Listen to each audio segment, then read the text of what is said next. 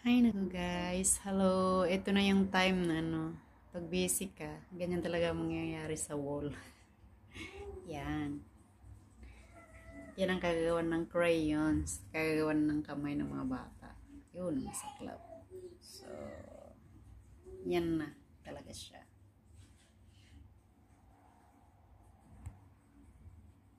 So here guys, gagamitan natin siya ng alcohol. Yung alcohol nila dito.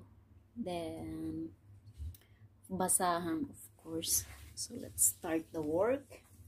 My God, ito na yung masaklap. So i-spray natin siya, ganyan. Basahin muna natin. So let's start sa down. Ito ang kagagawan ng mga bata, ng makulit eh. Ngayon, kung ewan ko kung mag-work siya sa mga ibang kasi ito kasi siya bagong pintura. So wala akong choice kundi talaga tanggalin kasi i-charge ako ng may-ari ng bahay. Kasi syempre bago siya eh.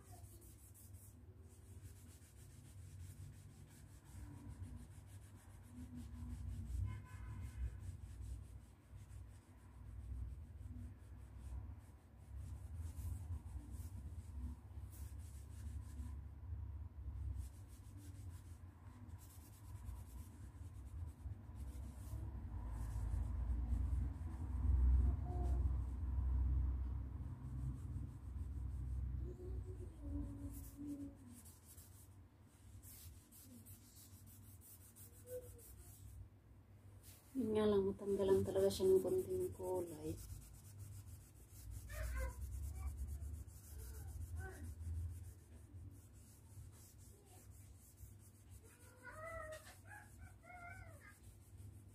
Kaya minsan di mo talaga mapagkatiwalaan ng kamay ng bata pag may crayons. So, kala ko ano yung ginagawa. Bakit tahimik?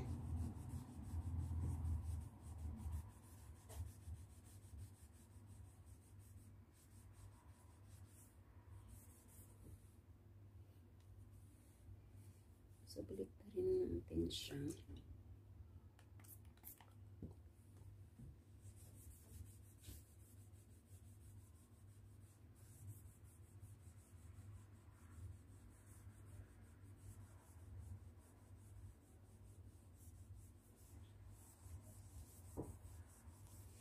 Natatanggalan nga siya ng konting kulay pero no choice ako. Kaysa yung iba, siya, papintura siya ulit.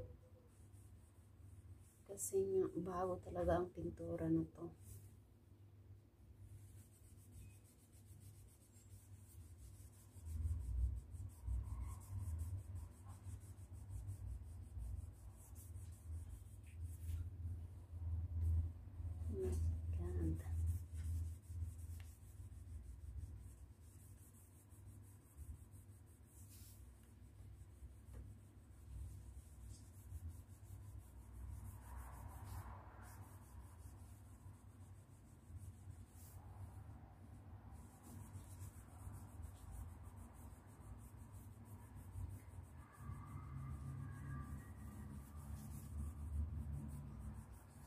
Sabi kasi ng kaibigan ko, gamitan ko daw ng sponge. Kaso nga lang, kasi lalo siyang magasgas. Kaya, trinay ko muna yung alcohol. Gamitan ko nga sana siya ng acetone. Kaso nga lang, baka mamuti din ng bonggang-bongga. So, itry ko na lang muna siya. Sinubukan ko ng konti sa alcohol. Nag-work siya. Nga lang, hindi mo talagang bumili ng alcohol. So,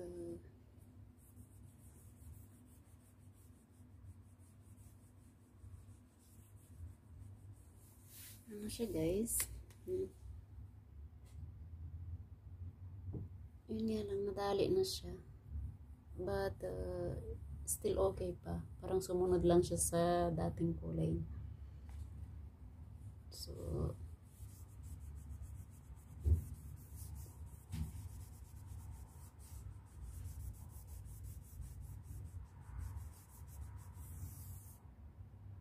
Ayan siya.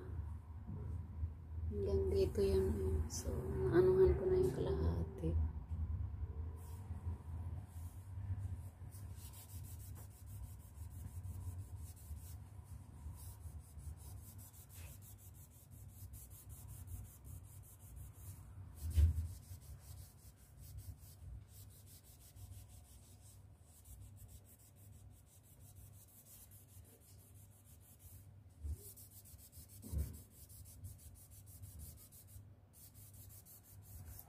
So, habang nagkukuskus ako dito, i-shout out ko ang aking mga kaibigan sa YT. Diyan sila, Kira Tuljana, mega love shout out to you, Kamsat. Sanjerawat, Namaste G, and mega love shout out din sa iyo, RB Exclusive. Thank you so much guys for the support.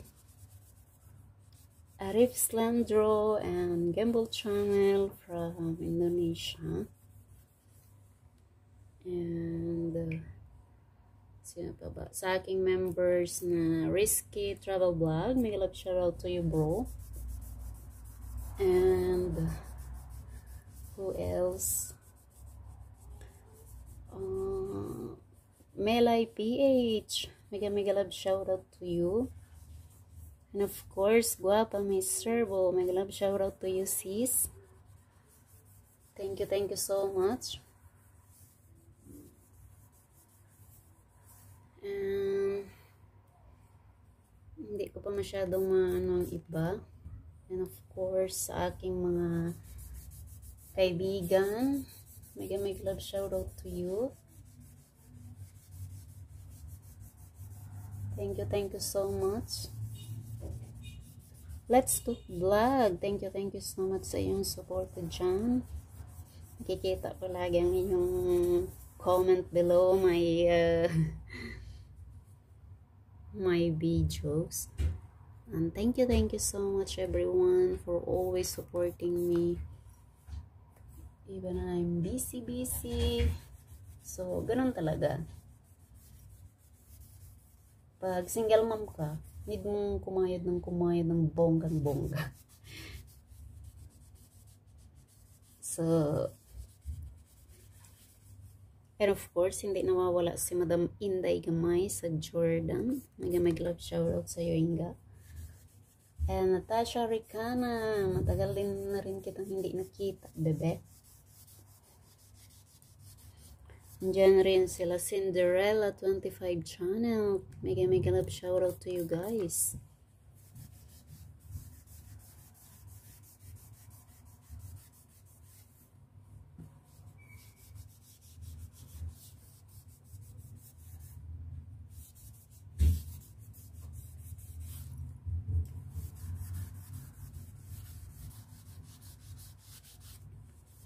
So, ayan na guys. Malapit na. Basa na siya. And of course, pag natanggal yung alam niyo kung bakit natutunan ko ang about sa sa alcohol. In Jordan kasi, nung time na TNT ako, nag-work ako sa school ng elementary hanggang start siya ng kinder, nursery, tapos mga elementary from 1 to 12, K1 to 12. So, of course, maraming upuan. Ngayon, yung may-ari ng school na yun, nag-housekeeping daw siya sa US noon, nung siya nag-aaral, nung pinaaral siya ng kanyang magulang doon, para lang daw masuportahan ang kanyang school fees. So, nag-housekeeping siya sa doon daw niya natutunan ang alcohol na pantanggal ng mga stains. Especially yung wall na medyo silky siya. Ito medyo silky to eh. So, mabilis siyang matanggal. So, ngayon nung ano kami, nagtaka kami kung bakit maraming alcohol lagi na pinapakuha sa sa storage room ng school. Yun na pala yung gagamitin namin para pantanggal sa mga stains ng upuan sa mga bata. Kasi nga yung sa crayons. So, doon ko to natutunan na pwede palang pangtanggal ng stains lalo na sa crayons itong alcohol.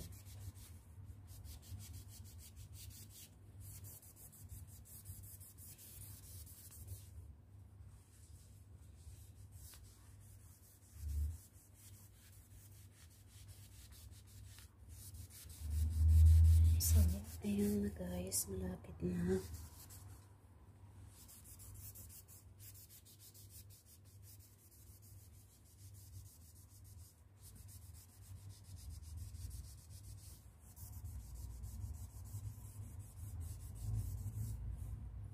So, ayan na guys. Hindi, ito lang natanggal na siya, but okay pa. Hindi na siya halata. So, ayan ang itsura. So, yung sa taas, we'll do it naman. Maybe tomorrow. Kasi at least natanggalan na siya. Ito, anuhin na lang siya bukas. Anuhin ko na lang siya ng kunting pintura para it's make, parang design na rin.